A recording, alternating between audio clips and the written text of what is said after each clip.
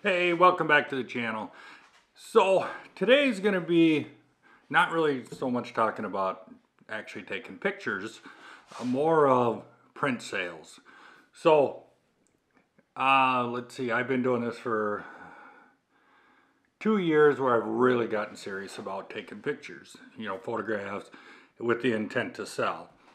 Finding out really quickly that it's tough. It's really hard to sell wildlife photographs. Seems like the money's in more weddings and portraits and things like that, which unfortunately I'm not really that interested in at this time. So, but, why do we get into this to begin with? I got into it because I do love taking photographs and I like being out in nature and seeing all the different wildlife. But at the same time, it was like, I'd really like to be able to sell some of these photos so other people can enjoy them as well. But in the last probably 6 months, where I've kind of pushed it a little bit harder, I think I've sold less than 10. One landscape photography, and then the rest have been actually the Ram right over my shoulder here. I've sold the most of those, and that's about it. Now what I've tried is I've done the Etsy. And the thing about Etsy is, and you probably know this already, but it is saturated. You could go out and find the rarest animal on earth, take a picture of it, go look at Etsy, and find out that, guess what? It's not rare. There must have been 300 people over your shoulder taking a picture at the same time, because it's all over Etsy. So I don't think there's anything on there that hasn't already been there or isn't already there now. And you go to Etsy and you'll see everybody wants to bring their prices down to, I've seen some where they're selling their photos for $1.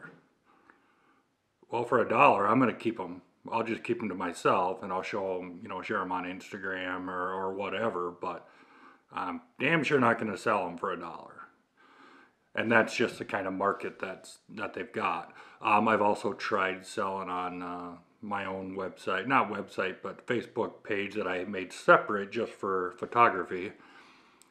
You get a lot of interest, but then when it comes time to actually selling, nobody wants to actually pay for them. Even if you sell them for $20, $30, which I still think is way too cheap, but, to get your foot in the door, as they say, sometimes people will do that. And I do. I sell to friends and family.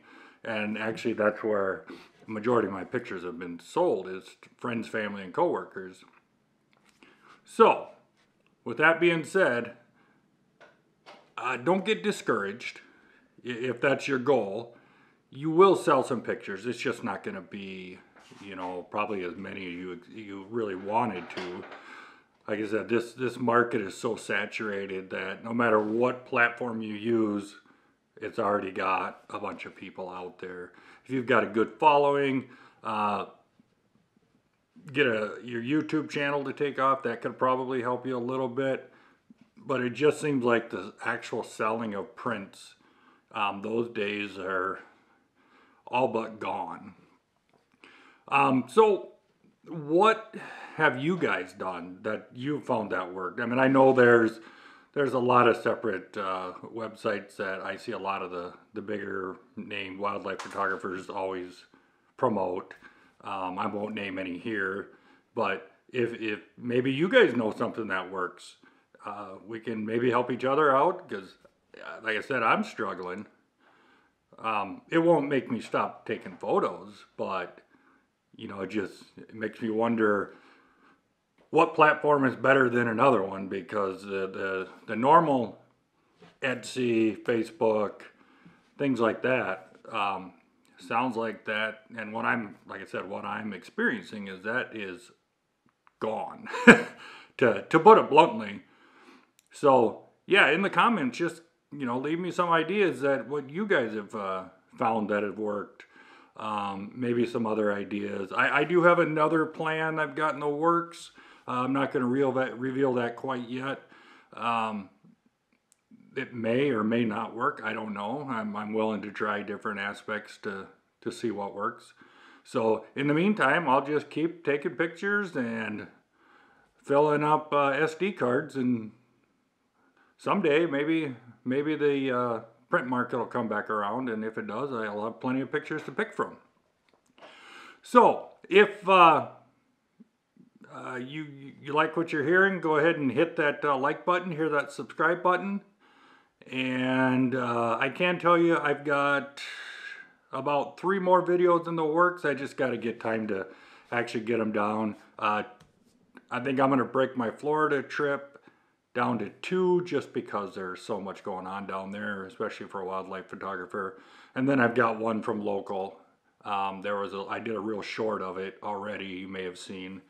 And I'll make a little longer video of that one. So those are coming up. So just keep an eye out, hit that notification button and it'll let you know, and we'll see you on the next one. Thank you.